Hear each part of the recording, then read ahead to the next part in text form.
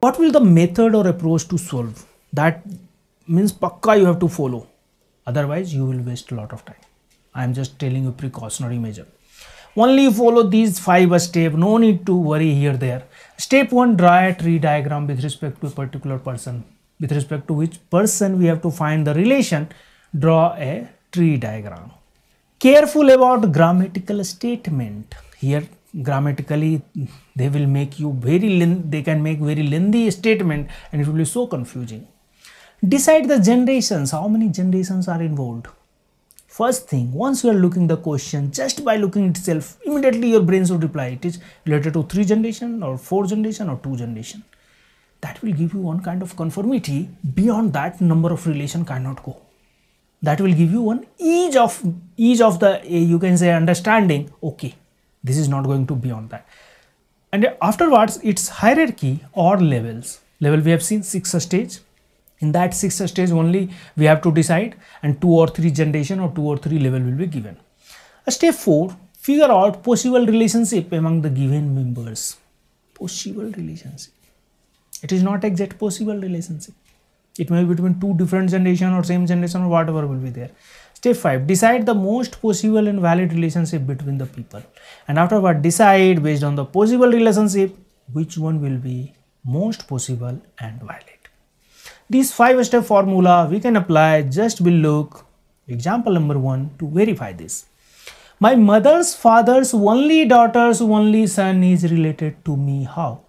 After just reading one time, you will get totally perplexed what to do. Mother's father's only daughter's only son is related to me. How? Here catch is only daughter. Only daughter means not only one daughter. Not only one daughter. It is telling only daughter means only daughter community, not son community. Okay. My mother's father's only daughter, only son is related to me. What? Just will try to start from me.